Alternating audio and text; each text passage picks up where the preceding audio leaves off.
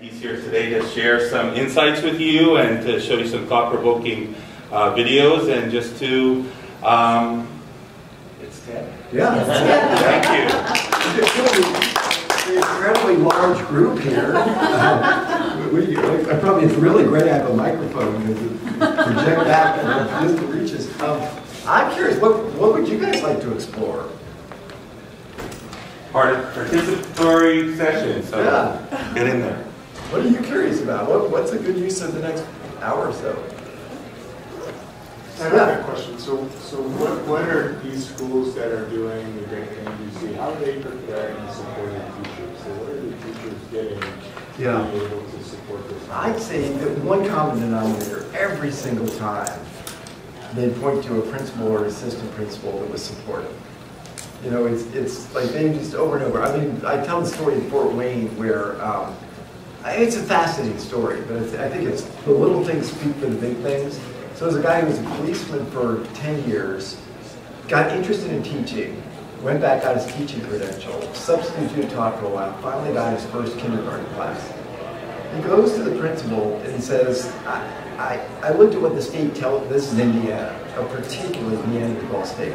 He says, I looked at what they tell me to do, and they're saying I've got to have kids, 5-year-olds, 6-year-olds, do 90-minute uninterrupted blocks of reading time. He says, you know, the people who write these things ever spend time with 5-year-olds. You know, they're never going to do that. That makes no sense. And he says to his principal, I think I'd like to have these kids design robots and do 3D printing. And the principal says, his name's Jared Nipper, he says, Jared, we've never done that before. That's interesting. How much do you know about it? And he says, I don't know anything about it.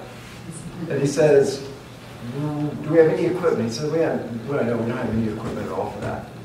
And he says, I don't know. I mean, like, how are you going to do this? And he says, well, I think if I take 5- and 6-year-olds out in Fort Wayne and we ask businesses to put money up to fund the equipment, businesses will have a hard time turning down 5- and 6-year-olds. And they'll learn that they can actually make progress by pitching something to adults. Which was okay. How about learning? He says, you know what, these kindergarten kids will learn. And I'll learn along with them. And I don't mind being in a class where I'm not the expert. And so they do that. And these kids, I checked back with them at the end of the year. They excelled on reading and math tests. And I said, Jared, how do you explain this? He says, well, the math part I really understand. He said, here's how we taught subtraction. Put 10 blocks at the end of a room, program your robot to go get 4 of them. So when kids are coding a robot, 10 minus 4 equals 6 just didn't seem very hard to them. And these are like blue-collar, scrappy, Fort Wayne, hammered community. I said, what about the reading? He said, I don't know. He said, like, it could be a lot of things. You know, like they had to learn how to read to know how to do 3D printing, and they have reason, you know, or whatever. But at the end of the day, these kids all couldn't wait to get to school. But I said, like, what's the key? And he said that principle, instead of saying no equipment and no expertise, absolutely not, do what the state said. And so it's that combination, you know, it's really, that's what makes education so remarkably hard to change, is there are these interlocking parts. And so you have to have parents open-minded. Kindergarten is a lot easier than high school. Had to have a supportive principal, he did. You had to have an innovative teacher, he was. And in kindergarten, they're not obsessing about standardized tests, and so we didn't have that trade-off to make. And so, but it was true up and down, is when they just had these bold ideas that were so much better for the kids. You could just look at what they were doing. And I profile a bunch of these in the book, where each one of them you say, these kids are off and running in life. I mean, a different one is I sort of took things from early grades on, but in 3rd, 4th, and 5th grade, a poor community in West Virginia, they get like dump trucks full of technology because of federal grants. And the teachers didn't want to deal with it. And the principal said, why don't we make 50 of our elementary school kids technology ambassadors? And she got a group to train them. And so they make all the IT work. But it was not just how do you get something to, you know, how does smartphone work, or this, I can't get my laptop restarted, whatever. They were evaluating learning apps, and they would make a recommendation, you know, you might be the technology ambassador, and I might say I'm having trouble with math. You interview me. And you'd say, well, we've looked at these 10, I think you ought to use motion math or something. And you say, like, my gosh, these are 3rd, 4th, and 5th graders, and they're so proud of what they're doing, and they're so confident. And I know enough to be able to ask them questions to see if they're bullshitting me or they know, they totally know. And so you look at that and you say, and that's one of the points I make, is these are 8, 9, 10-year-olds that could probably, if it weren't for child labor laws, work at the IT help desk for an organization in West Virginia. And that gives you another 10 to 14 years of school to do a whole lot of other things as well. But it's the same thing, is that principal was willing to, and she was tell somebody, these little things tell so many big things. She was, just a regular public school in West Virginia. She had a chance to run. She was dying to do these things. Brought the parent community along. West Virginia, what do they do in their wisdom? Is because of test scores, they weren't particularly well-performing school. So the last time I checked in with her, she had to put up a sign on the front door that Dunbar Intermediate School is a D school because of their test scores. Things. And you just realize, like, these moronic bureaucrats, or so I look and say, which is one of the core issues. What's the point of school? And if you've got these kids at that age already on a great career path, they're excited about it, they like it, it's a career path, it's like, then have we really done pretty amazing things? Is that really a D school? Or is that really an exceptional school doing remarkable things with their kids? And so, but I do think that's why having the governor here and having Sacramento and having, it's just sort of, but it's here anywhere. You meet these teachers doing really great things, but when the principal is the damper on that, and when the parents grouse about it, you can only be bold for so long before you just run out of energy and just say, yeah. So I come from outside. I've been a preschool teacher for 25 years, and now I'm an instructor at HCC teaching early childhood. And so it was great to hear all the innovations and ideas. I'm a little frustrated, and I've been frustrated for a few decades, because some of these innovative ideas are standard practices in early childhood in terms of meaningful learning, take the children where they are, individualize. I did 3 home visits for every one of my children. I made an hour conference for every kid. And the kids, all my kids, they didn't, so the standard here is like whether you get into certain private schools, because the public schools have certain reputation, and we're trying to flip that. And my kids, they were excelling, and I keep in touch with them even though they're parents now. And so I'm wondering how, I've been struggling to kind of connect with elementary and middle school and high school to not make it based on grants, but to institutionalize the change in attitude or the values, the relationships. So I don't know, how do we, going off of the principle, innovative people, how can we spread what is in the state, like globally? Because I think there's lots of innovation going on at UH, there's lots of innovation going on in early childhood, and there's lots of innovation going on all in between. So like, how can we, I don't know, how can we not make it a showcase, but then make the spider web? Yeah. So there's so many great points there. I mean, first I underscore what you said. If you look at, I'm a big fan of Montessori schools. If you observe a Montessori school and you observe one of the startup companies I back, they look very similar. It's like people running around, they're focused on what they're really interested in. It's just like, looks at some level like pure chaos, but it's really actually quite remarkable. And then we just put these kids through a desert of, middle, high school, whatever, college applications, a big deal and everything. And so that, I think, I completely agree with you. I think it's a really interesting challenge for the ages, is how do you take points of innovation and have those be more widely embraced.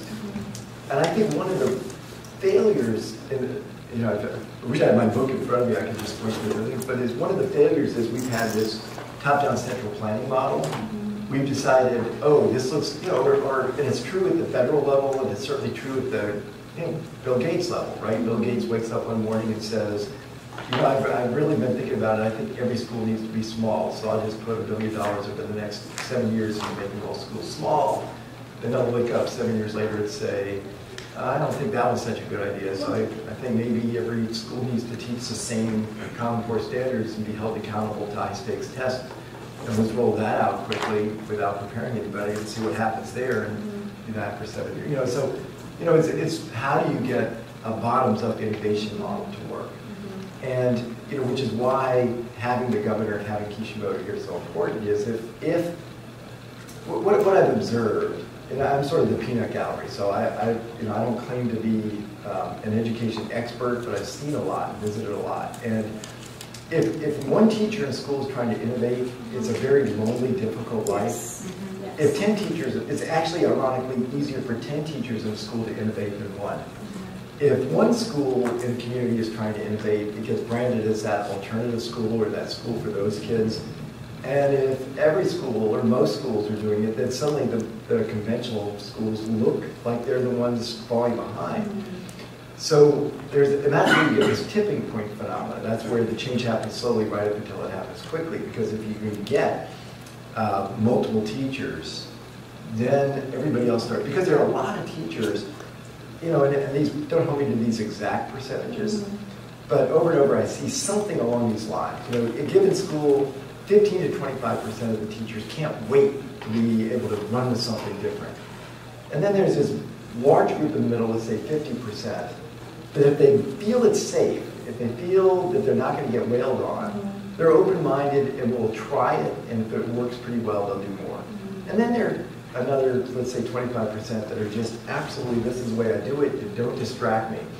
And my advice is always, you can spend forever trying to change the ones that are tied to the traditional model, and all that will happen is they're going to get pissed off, and they won't change, and they'll drag out everything. And so just support the innovative teachers, support the Jared Nippers in Syracuse Elementary School, because when Jared then did his exhibition night, several other classes had kids designing robots and doing 3D printing. And so we've got on our website now this thing called an innovation playlist, which is, you know, sort of if a school's stuck in the last century, it's got a set of things. Here's what you could do to really get some energy. But it's show them the, you know, bring the film to your school so people really get inspired about what has to be done, but also totally understand the urgency. Then define the profile of your graduate. What do you want your kids to be good at through this process of school? And then start taking small steps that lead to big change. And so if, you know, a school, let's just take a middle school somewhere, and let's say everything there is quite traditional. It's just, you just know, independent of whether the test scores are great or average or bad, you're preparing these kids to fail. The model that I think has a real chance of working is that the principal says at a faculty meeting, this month, I'm looking for a few teachers to volunteer to try a Socratic seminar, an entirely student-driven class period, one stinking class period out of 20. And then tell this next faculty meeting how it went. But we also would like you to invite a few of the students in to share their perspective. And nobody has to, but who here is willing to? And a principle that says that someone's giving teachers permission to innovate. And some of those teachers will. And when they do it, and then they come back and say, oh my gosh, and which is, I've been in these things, you know, the teacher will come back and say, it actually was so easy to pull off. And my kids that were never saying anything in class suddenly were really involved. And I got texts and emails from parents that night saying, what happened at school today? My kid was so excited. And they said it was actually, they learned more and I had less work to do. Well, you know, that's what every other teacher hears. And the principal's saying, we're celebrating this. This is interesting. And they're not saying, you need to do this. But they're saying, we're glad you're doing this. I think that's where you start to get the momentum. And then you just build that into a regular regimen at the school. And the playlist just says, you know, try a project, you know, do a public exhibition, you know, try a student-led parent-teacher conference, try a Socratic seminar, and just ignores this whole bulky mass of curriculum and gets at the fundamental way students engage in the challenges and the learning they do. So, thank you. Yeah. Anything? I've got a couple of things for the group, but I'm happy. We're small enough, we can be dynamic. I was kind of inspired by your presentation, and I'm just curious about how we came to the 50th state, and we are like the culmination of the July 4th celebration fireworks of your 50th state visitation. What do you see that some of us who are in the system are not able to because we work at a school and are, where the rubber meets the road, and we don't see some of the innovative things? Yeah. I think what are you seeing? It's very typical of all types of organizations, all types of settings, is that it's really easy to take for granted the great things and I'm hesitant to slam the media because they play such an important role in preserving democracy and they're getting wailed on. But the stories that take hold tend to be the ones that are negative. And when that happens, when you're in that environment, then everybody gets risk averse. And everybody dwells on, Joe Bagadonis that did something and who knows what. And so, I write about a different, Hawaii's in my very last chapter, which is, I called it, It Takes a Village, and it's where communities come together collaboratively in an aspirational goal. And I see that emerging here, but a different example is in Pittsburgh. And Pittsburgh now is in year 10. I was there with my film to kick it off, but they had, and they do it each spring, they have Remake Learning Week. And they do these pop-up things, and they have hundreds of pop-up displays all over the city showing kids doing a completely different type of learning. And so you might have kindergarten kids in a public library or in a community center or on a street intersection with an adult there to make sure, showing people who come by, we're making, we printed this, or we're doing 3D, we're doing robotic design or whatever. And they get a lot of media, and they get a lot of corporations to donate time and money, and they consciously go and they get disproportionately large participation in the low-income areas of Pittsburgh, which is really important, right? I mean, just having these things reinforce the advantage that the athlete have is not helping the situation in the way we need to help it. And so what they've done is created this culture in Pittsburgh where everybody says, we want this for our kid. We don't want that, and something when the parents, when the mayor, when everybody says, the question goes from not why are we innovating, it goes to why aren't we innovating more? Why aren't we doing things faster? Why are we? And so each place is different, but if you can create that culture where people kind of get it, where they connect the dots and say, because what happens so many times is a kid will come home from school and they will have worked on something, a project, and the parent will freak out because it's not what they did at school. It's something different. Like my kid seems happy, they can't really be learning, right? It's like, or somebody will walk by somebody's classroom and everybody's clapping and cheering. This is a good time. I want to share this. Okay, I think I can find this. Bear with me, but this is a great one. Okay, not just good. Get rid of this guy. So I'm short.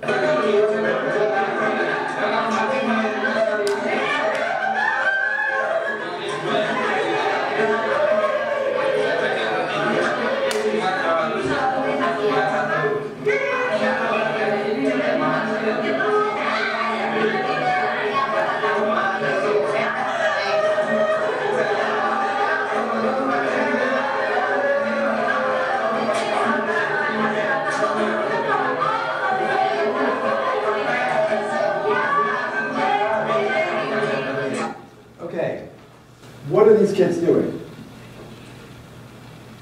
Solving a problem. Solving problems.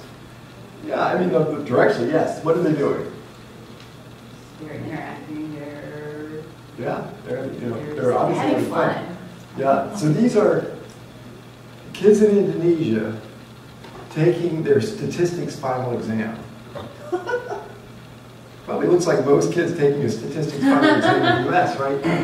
And they use an approach, I read about this as well, but there's a guy I'm a big fan of at Harvard called Eric Mazur. So bear with me for a second, because this is really important. So Eric teaches, he's a chair of the Applied Physics Department. He actually recently got a joint appointment with the School of Education. Interesting. He's taught at Harvard for 35 years. He's won Teacher of the Year award multiple times. And for 15 years, he taught physics the way he learned physics. and probably the way we all took physics, which is basically a variant of, today we're covering electricity. I'm going to turn my back to you. I'm going to write F equals K times Q1, Q2 divided by R squared. We all need to memorize the fact that that's Coulomb's law. I'll do a few examples on the board with Q1, R, and F. You've got to compute Q2. Maybe we'll modify that around a few times. And then you'll take a final, and I'll give you R, F, and Q2, and you're going to be viewed as an outstanding physics student if you can compute Q1 without a math error or a units error, without having a formula right in your pocket. You've got to memorize it. And that's how I taught physics. And about 15 years, 20 years into it, he saw this thing that if you're an educator, you can get access to it. So you need an EDU email address, but it's called the Force Concept Inventory. And it was 25, and I'm going to put you guys to the test on one of these. Hold on. 25 really intuitive science questions that two professors at Arizona State University developed to see if their kids, college students, were really understanding science. And so they weren't Coulomb's law, but they were, can you understand how the world works? So I'll give you, this is a real example. So we're all going to do this. And this is how Eric would conduct this class today, but back then he didn't. So, real example. Visualize this, it's not paper, but it's a rectangular sheet of copper, uniform thickness. We're going to cut a hole in the center, the size of a quarter, say. We're to put this in a heating oven and slowly heat it. What happens to the size of the hole? And your options are three, right? Bigger, smaller, stays the same.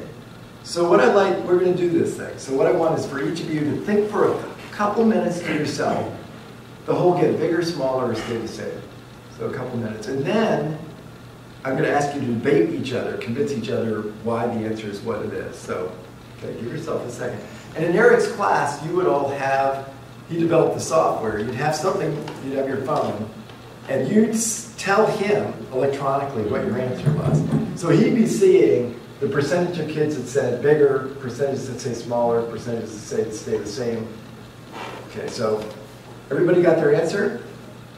I'm not asking for it yet. Okay. So, so now just we'll cheat a little bit.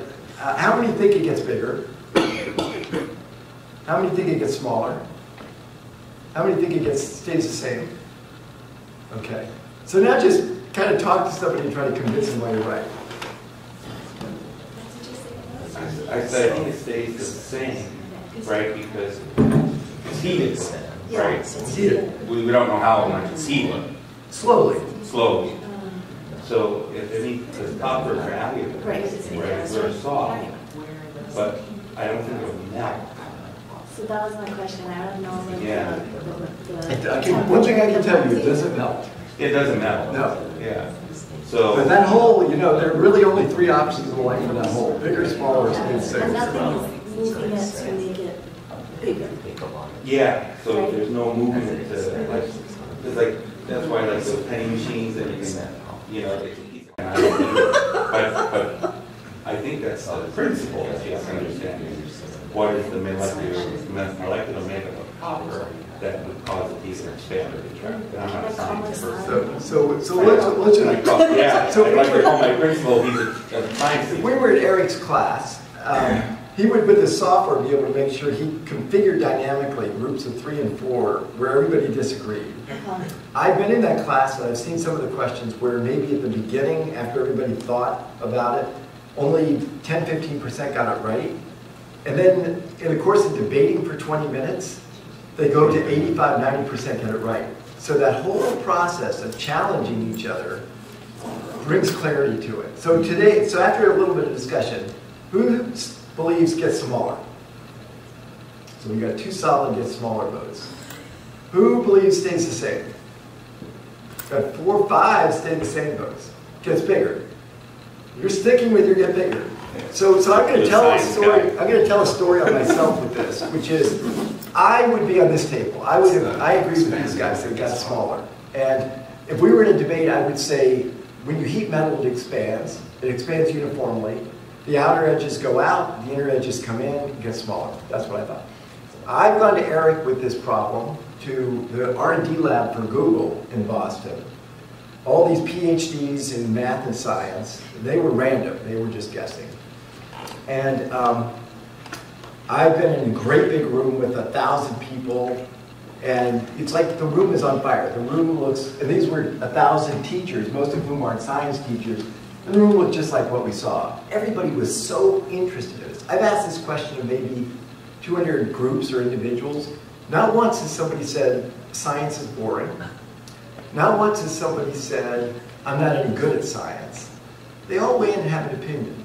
So what's also quite interesting, I think anyway, is I asked this question of Giannis Ioannidis, who is the head of the computer science and Museum of Science, and now they've integrated computer stuff in Boston. But Giannis was, for 25 years, the chair of the material science department at Tufts. So, you know, that's world-class expert, right? Giannis would be right here at this table with the three of us. Giannis said, get smaller. I said, well, I can relate. I thought he got smaller. If we left here and asked this of an auto mechanic or an emergency medical technician or a plumber, almost all of them will get it right. Because what happens if you have something happen to a finger and your finger's swelling and you got to get the ring off? You heat the ring, right? Well, if you heat the ring, you wouldn't heat the ring if the interior is going to get smaller. What happens if you want to get a brake rotor plate off? You take a blowtorch on it and heat it and it expands. What happens if the pipes don't fit? Which pipe do you heat up? You heat up the pipe you want to go over it.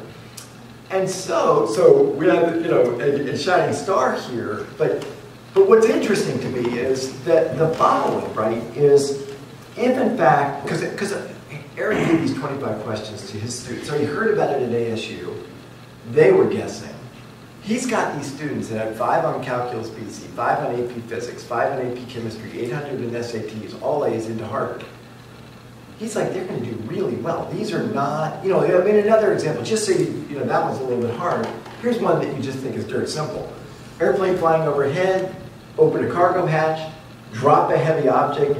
Its trajectory is A, B, C, okay?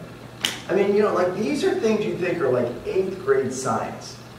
And Eric gets his results back from his Harvard kids, and at the beginning of the year, they were a net of 1/2 question better than pure guesswork. So he said, well, that's shocking. And to his credit, he didn't think the test made no sense. He said, okay, here's what I'll do. I'm teaching the way I normally do. You can't retool on the fly. But I'll give them the test again at the end of the year. So now, he gives them the test at the end of the year, but it's not a variant of the test. It's the exact same 25 questions. So now I ask you, if you're giving a test like that with these interesting questions to Harvard students in physics, wouldn't they, when they get done with it, you might think some of them might have talked to each other or looked it up or done some research, but it wasn't for a grade, right? It wasn't to jump through the hoops. So he gives it to them at the end of the year, whether they got an A or a B or whatever, they had gone, the net increase was, they went up another net of 1/2 a question. So they were still ever so slightly better than guessing.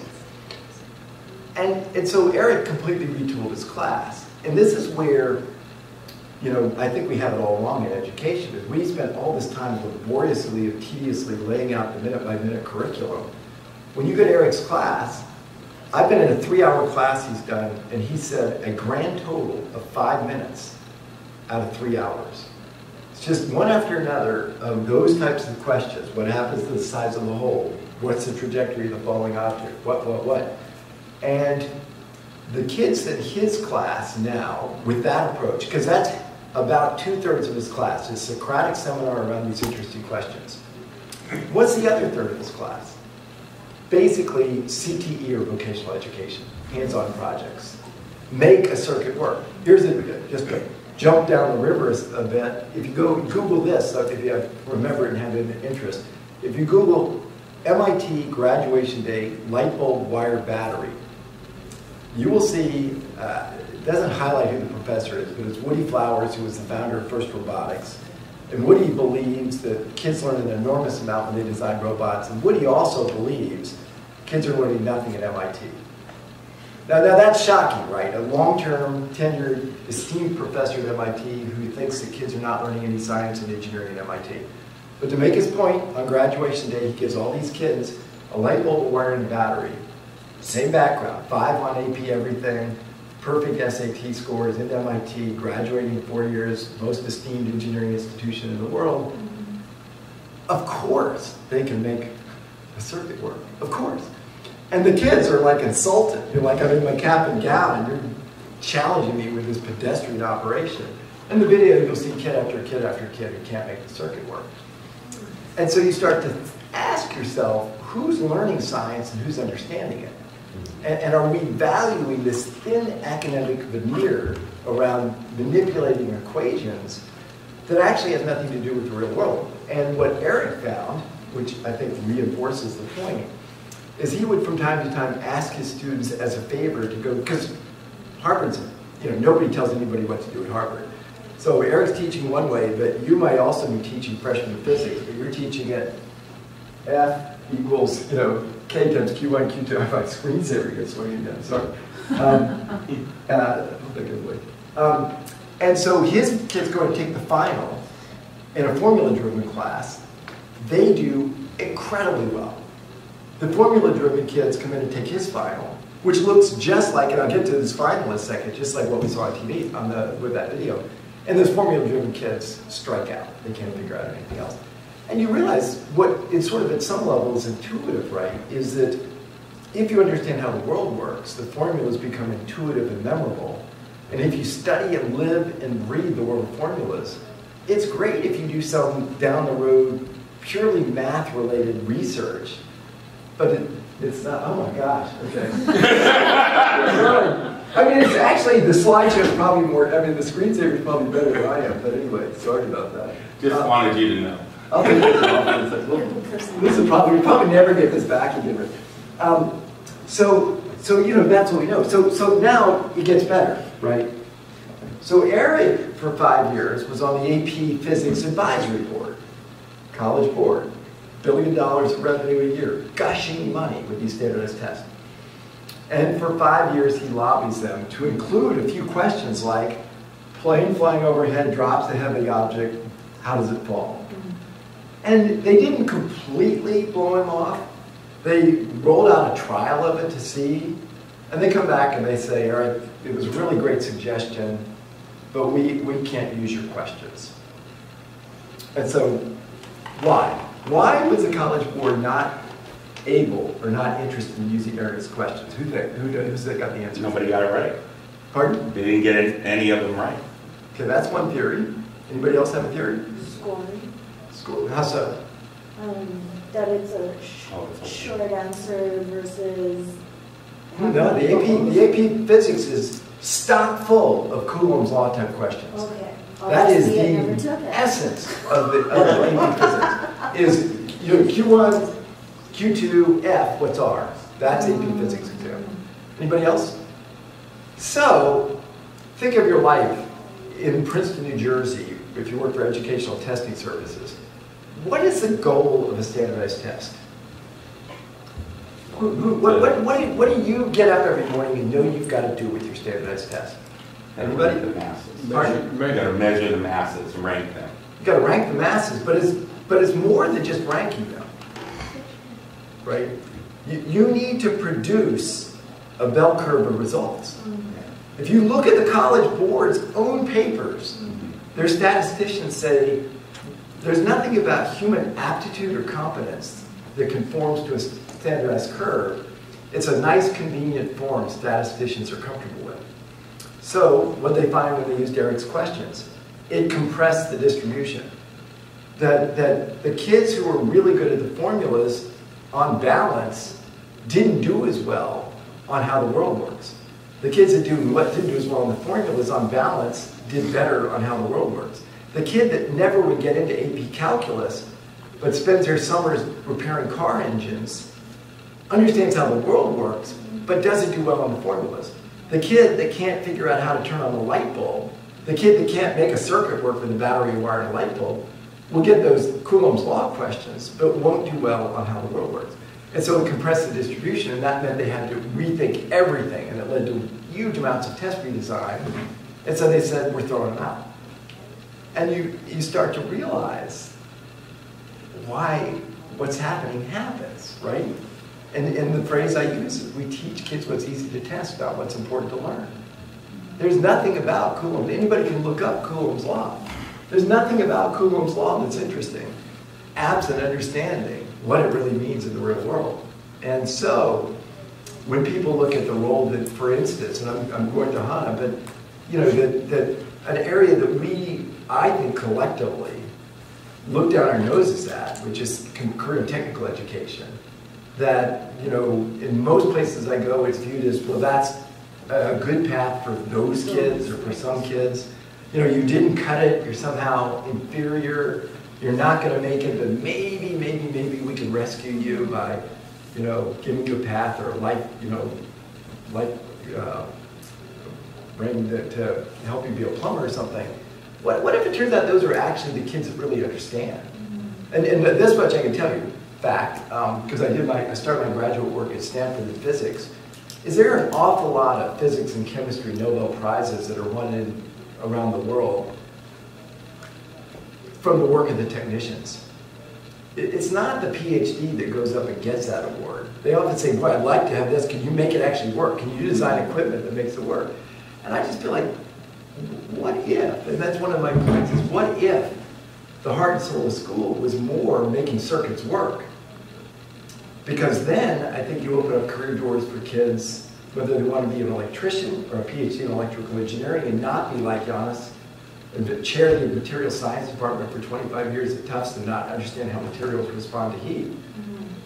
And it's also useful if you're an adult. And who's the loser in that? The loser is the College Board. The loser is bureaucrats that want the data to rank kids. And it's like, that's a very disturbing trade-off that I think we've made in school. So. Oh, one last one, sorry, on the Eric front. So, I was approached maybe 5 years ago, 6 years ago, by these two entrepreneurs in rural India. And they wanted to do, their initial idea was to do an after-school tutoring program for kids in India to give them a chance forward. So they're in really bad schools, they have families that have no money, after-school tutoring. So I say, you guys got to meet Eric. They meet Eric, they're very entrepreneurial, they completely retool high school chemistry, physics, and math. After-school learning, they have two cohorts, teachers and social workers. They had no money. So some of the cohorts had teachers in the room, some had social workers. Fast forward, their acceptance rate into Indian Institute of Technology, which is India's version of MIT, was 10 times the national average. And that was from an after-school program, not school. And the social worker cohorts outperformed the teacher-led cohorts. Because the social workers engaged with kids on the issues that mattered to them. They cared about the kids, they believed in the kids, they helped them with family challenges. And the kids had to figure out the material, they had to solve these problems. And so when you look at this, it's like, whoa, there's an enormous amount of leverage, whether it's a science or a liberal arts. I'm rethinking, should we be giving our kids scripted curriculum and textbooks, or should we be giving them thought-provoking questions? And if we give them thought-provoking questions, we'll appeal to the intrinsic motivation of these kids, and we'll see kids show us things that we would never imagine possible. Any other good questions? There's a lull. I can show videos all day long, but Paul, I want to be responsive. Yeah. Not a question, that just to support something I know you feel strongly about authentically, and that is shadowing. If you're an administrator,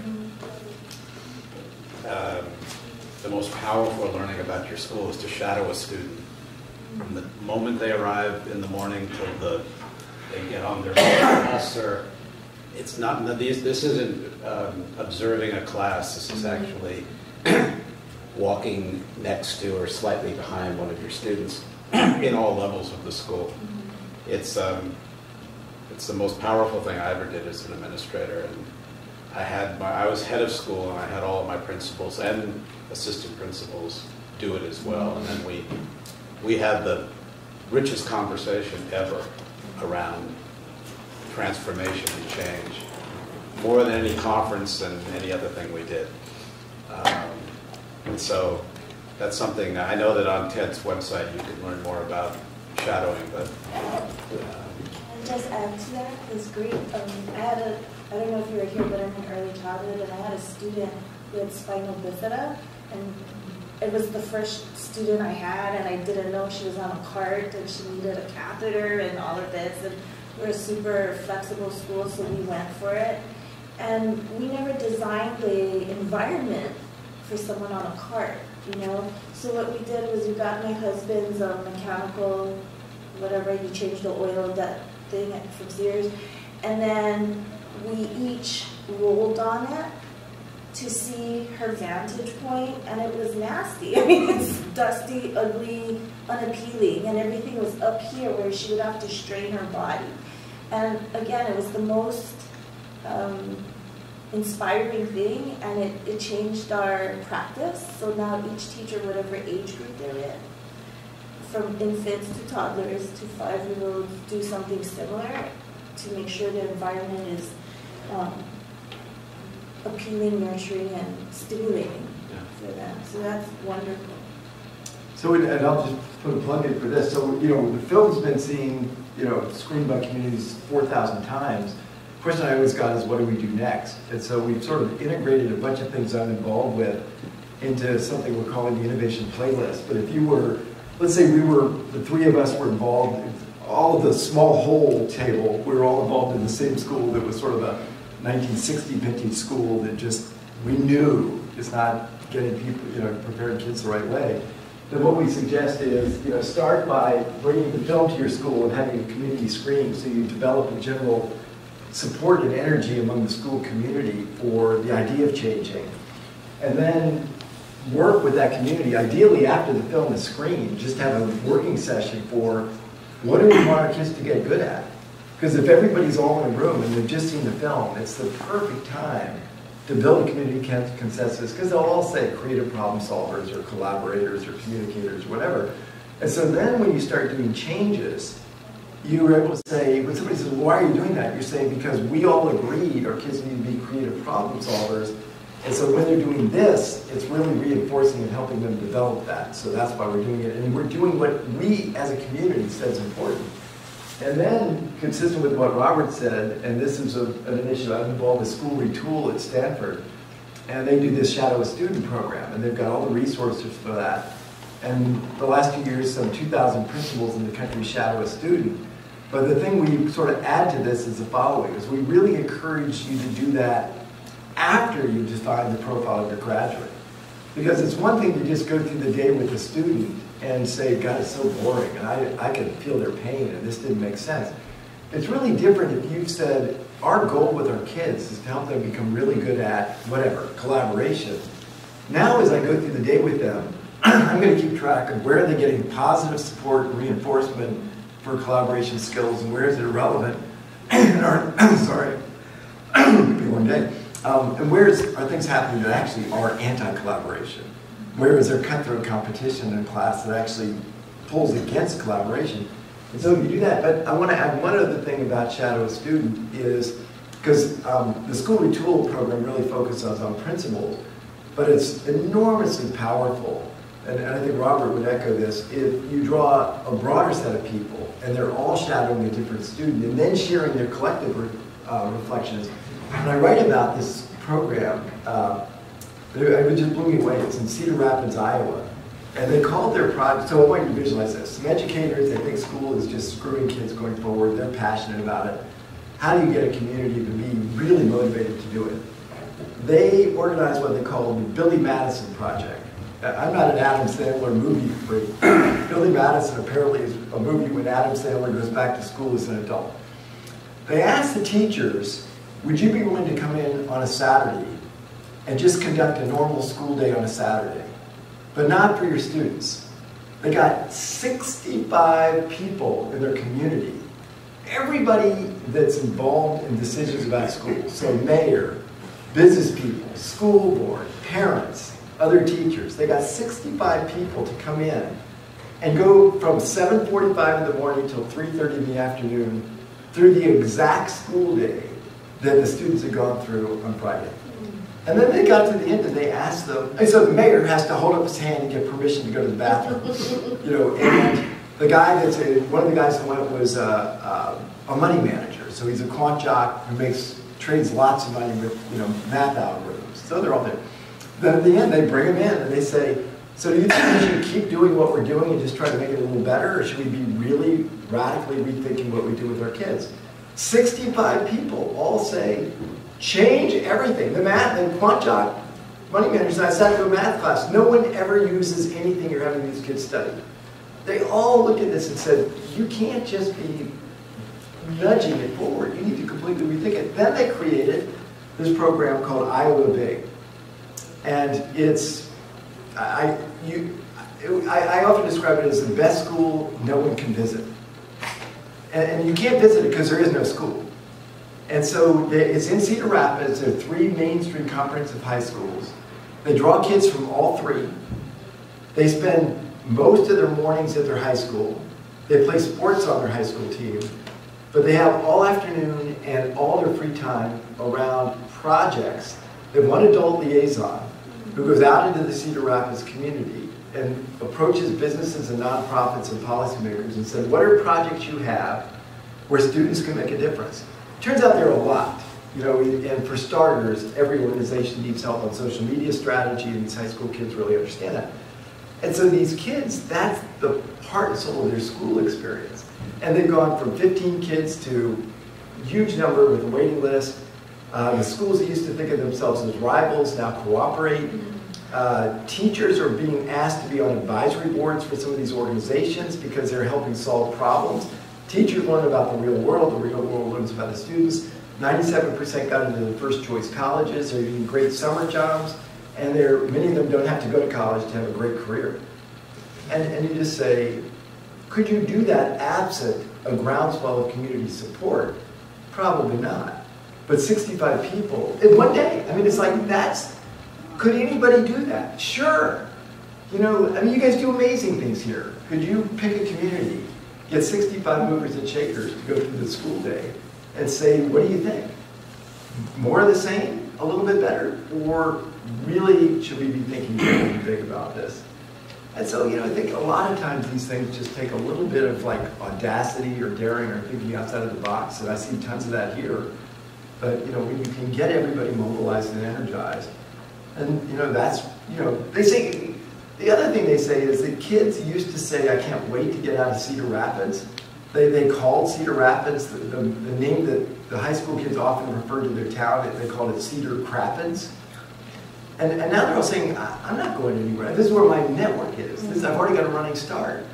And when I traveled, it was so interesting because I met with Ryan Wise, who's their superintendent of their version of Kishimoto. And we had a great meeting in the afternoon, but one of their big goals, he's drinking the Georgetown Study Kool-Aid, which is, going forward, 70% of adults need an advanced degree to plug in and get jobs. And you'll read that, people think that. And so that they have Future Ready Iowa. 70% of adults need a college degree to have any chance of income. And Ryan came to a community screening, but this kid, Isaac, who's a freshman at Iowa Big came. And so I said, Ryan, I just want you to meet Isaac and hear a little bit about what Isaac has learned as a freshman in high school. And Isaac goes through all these coding languages and the interview he did on child trauma programs and how he's now got a summer job where he's teaching kids how to use technology. And the kid's making $30 an hour running these summer programs. And I said to Ryan, Isaac may go to college, but he doesn't have to go to college. And if he goes, he'll pay for it with his part-time job. And it's like, we just keep thinking. It's like over and over again, the mantra is, at every point in time, prepare kids for the next hoop. And it ripples all the way back. And you were talking about early, preschool can prepare kids for kindergarten. In the book I wrote with Tony, we had this letter from Elmwood Elementary School in New York State, where they write a letter to the parents, and they say, we regret to tell you we're canceling our tradition of having the annual school play for our kindergarten kids. we found is taking too much time from college and career readiness. And you say, people lost their mind. And I think the answer is they have. And so, you keep preparing them, middle school to prepare for high school to prepare them for the college application. Then, lousy intro college courses, you need to do lousy high school courses for lousy college intro courses, and on and on. And our mantra is more and more expensive formal instruction for our kids in a world where it's easier and easier each month to learn on your own with the online resources. And at a certain point, and this is one of the things I really feel so strong about, is if to get to life's starting point, you need to spend $75,000 to $300,000 for a college degree, and colleges aren't starting to recognize. So I got a ride here this morning, so I came over with Uber, and I sort of got in the car and I said, I usually love to talk to people like this talk I'm giving, I'm sort of running through my thoughts and everything else. I said, so I'm probably going to be a little bit rude and just focus, but I couldn't. I was like, how long have you been in Hawaii? How long have you been driving for Uber? What's your background? He's served in the Navy for 20 years. He's nearing, his 20-year mark, so he's going to be leaving, filling in the gaps with Uber driving, even though he's a long-term naval officer. And he's got to go. He feels he's got to go to college. And he looks at this and he says, I look at the distribution requirements. There's nothing I'm interested in. He does all this technology stuff in the Navy. And yet he's there because oftentimes the adult workforce uses college as a convenient screening mechanism. We're basically stacking this 75 to 300K obstacle in front of all kids. And if you're uber affluent, it's a yawn. But for most families, it can be debilitating. And so if that's the world we live in, and so I say, like, how innovative will colleges be? I don't really believe they'll be very innovative. So where's the opportunity? I think the opportunity is to make the K through 12 experience meaningful. Launch kids, like I was talking about, Fort Wayne, rural West Virginia. I mean, these kids can develop great higher-level proficiencies during those years. Make college optional. I'd love to see that as a mantra. Instead of college ready for everybody, be college optional for everybody. Which we can do. I mean, we can absolutely do it. So, yeah. I think everybody that's attended the conference, certainly in this room, the folks you talked to yesterday, subscribe, at least personally subscribe almost 100% to what I hear. And the message is absolutely refreshing.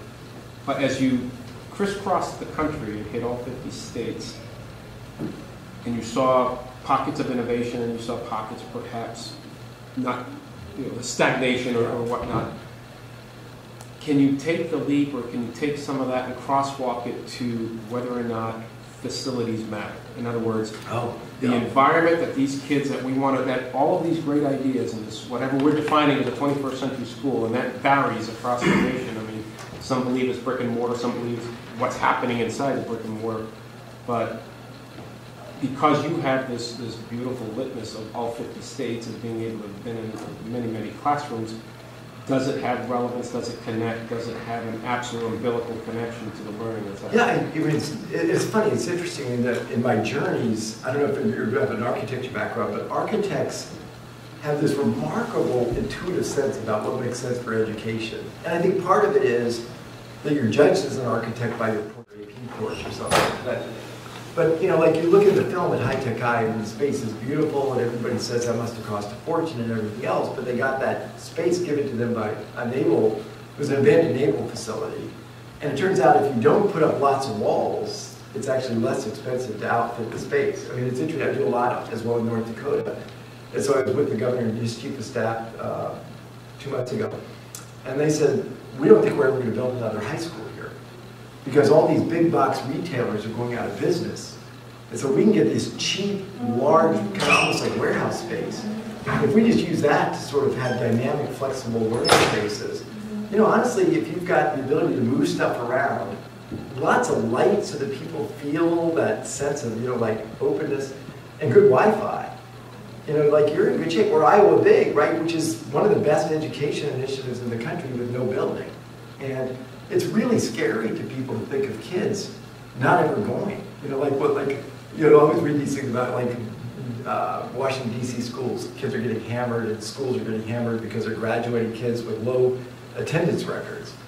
And I said, well, you know, like, depends on what they're doing outside of school, right? I mean, our issue isn't whether they're in the classroom in a seat or not. The issue is whether we make use of it. And so I think in a really interesting way, I was involved with an arts group years ago, and somebody once made an observation about an arts group where they said, the performing space will define your organization and its strategy. And I thought, isn't that backwards? Wouldn't the organization and its strategy then say what the space has to be like? But I think that lead influence where you say this is how people are going to configure and work together. And you look at the modern office, right? I mean, these companies, those spaces don't look even remotely like they, you know, you go into a WeWork or you go into the companies I've still involved with, and it's all just, people don't even have offices anymore. You know, it's all on your laptop, they're moving around all the time, they're dramatically, and I talk about, maybe one last anecdote, but I read about the school I was at in Austin, Texas, which, Acton Academy, I was blown away. So it's no grades, no nothing, there's nothing about it. But as soon as you're there, they're radically transferring responsibility for the learning to the students. And it is 100% the student's responsibility. And so 180 kids, 3 adults total. That's it at that school. 3 adults, 180 kids. You think it's crazy. You think it can't possibly, and these are just normal run-of-the-mill kids, you know, from Austin. I watched for 2 hours, they wouldn't let me inside the room. 2 hours, kids, they don't have grades, but ages like 8, 9, and 10. For 2 hours we're in a room, working incredibly hard without a single adult in the room. But again, open space, beautiful open area.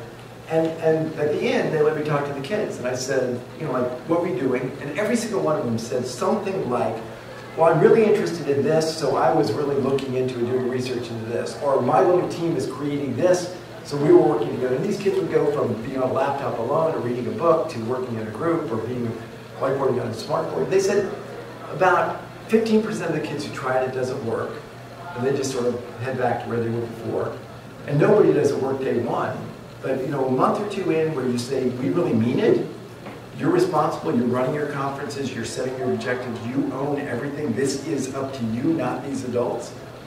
And you look at this thing and you say, my gosh, these kids are so, and at the end of the day, there were no bells, but when it was time for school to be done, these kids immediately went and did the end-of-day chores. So you get kids go off and clean the bathroom, kids sweeping the floor, kids doing all this stuff, and then they go home. And you know, you just look at this and you say, what if, right, what if we actually delivered on making it the kids' responsibility going forward instead of channeling them down a narrow path according to what adults think? And if, you know, I think your space observation is really interesting if you had a space that sort of promoted that instead of, you know, putting them through a rat's maze. So, awesome. So I think, yeah, hi. Nice to see you. But I think something that you said resonates really with me with that, because when I think of like when I started working, I was out on the YNI coast working in condemned buildings. And I think about the high school that was built for when, like Kaiser High School when my daughter went to high school, which to me looked like a utilitarian building that wasn't architecturally inspiring. So but I do think that the physical facilities set part of the climate for the school, also set the tone for the people who work in the school. So I think for people who are providers, so if you were like an OT like me and you were assigned to some dilapidated room closet that the custodian used to use to store, and half of your working space was with, you know, mops and brooms and things like that, it has an impact on the staff, I think. And so I think it's not just the physical space, but it is how much are we putting into maintenance and renovations. So I think I've seen some unbelievably rundown places. There are, and you know, so you could, I guess, you could design beautiful spaces that look at Hawaiian architecture, that use our natural light and our airflow, maybe at the same or similar cost, but some things that are very utilitarian and look like something out of the product. You know what I mean? Right. So if you think about how we're trying to redesign state housing to make it look better, maybe we put some of that energy when we're building new schools. I mean, your point's a really good one, and if it's really a horrible facility, it just drags everybody down. That said, So you look at the big West Hawaii Explorations Academy. I mean, it's the outdoor tents, right? And then I was talking to somebody on Oahu who's starting a charter school, and he said he's having trouble raising money and getting a facility. I said, why don't you use tents? Well, there's some regulation that says you can't do that. But the other thing about these buildings, right, is that what High Tech High does is the reason it looks so beautiful is it's student work that's presented. And what I find, we in venture capital, this I think is interesting, is that we would from time to time have startups that would come to us. There was this one building in Boston that was super plush. And startups from time to time would say, somebody renting space here just went out of business, we can get an 18-month short-term lease, and it's less than space anywhere else in Boston, we want to do it. And we would every single time say no. Because we felt if our startups were in too nice a space, it sent a message of entitlement. When I go to these colleges, and I go to them, and when their bathrooms are nicer than the Four Seasons bathroom, and when they're raising $50 to $100 million for a workout center or everything else, and they're not doing teacher development, and they're not paying their teachers right, then I say, you know, and like, for quality of space is like how much money you have, right? Below a certain level, life is hell. But once you reach a threshold, more isn't better. And I think a lot of places think if we just, you know, I see it in North Dakota, they'll raise a town with hardly anybody in it will do a bond issue for $50 million for a new high school. And I'll say, you know, like, you can accomplish a lot at $50 million, but you know, you really need to get better learning experiences. So, awesome. Thank you so much.